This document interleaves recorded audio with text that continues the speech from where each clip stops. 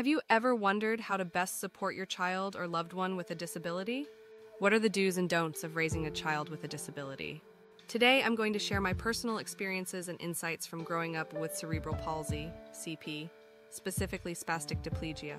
Physically, I'm ambulatory but wore a leg brace growing up and walked with a limp.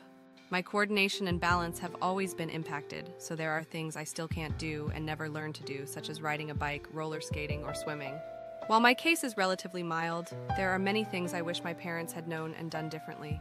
This advice applies to all types of disabilities and conditions, so stick around to hear my firsthand tips.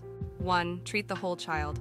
Cerebral palsy is often seen primarily as a physical condition, but the mental and emotional toll can be significant. My parents focused on physical treatments, but I felt broken inside.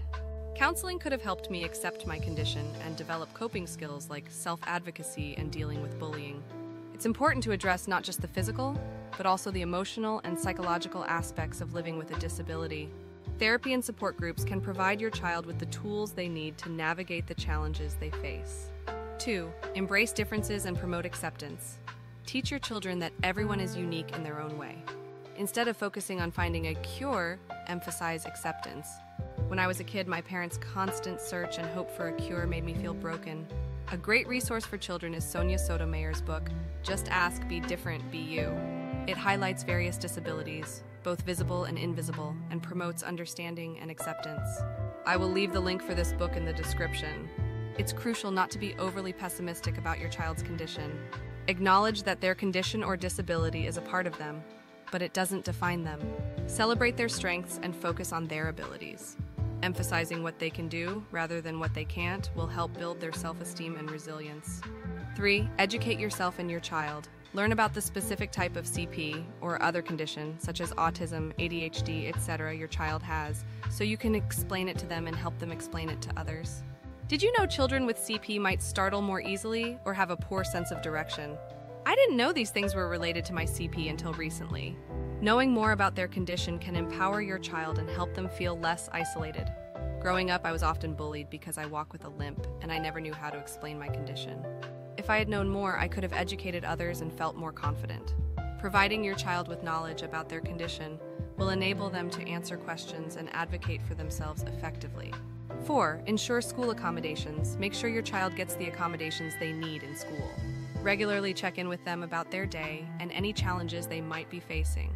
Cerebral palsy affects more than just physical abilities. Approximately 30–50% of children with CP have some form of mental impairment that affects learning. Because my CP was mild, many of the cognitive challenges I faced went unnoticed.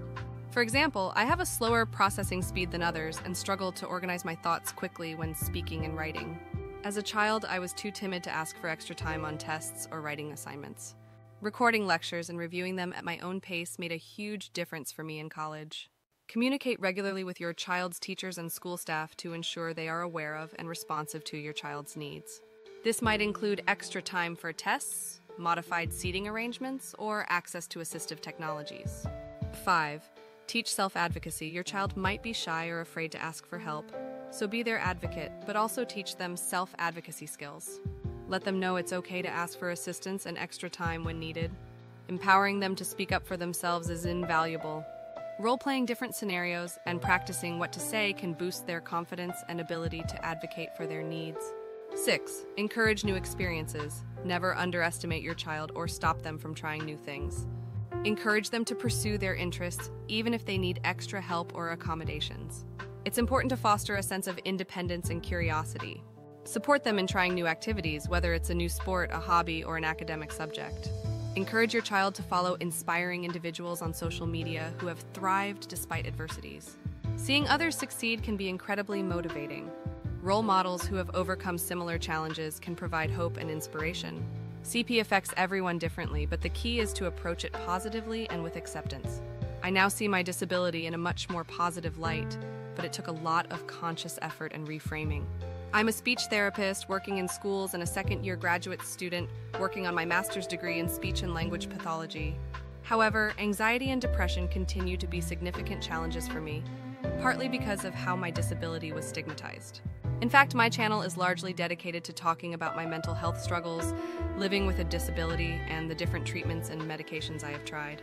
Reframing how you and others view and talk about disabilities and focusing on acceptance will help your child be more comfortable and accepting of themselves. Thank you for watching. If you found this video helpful, please like, share, and subscribe for more content. See you next time.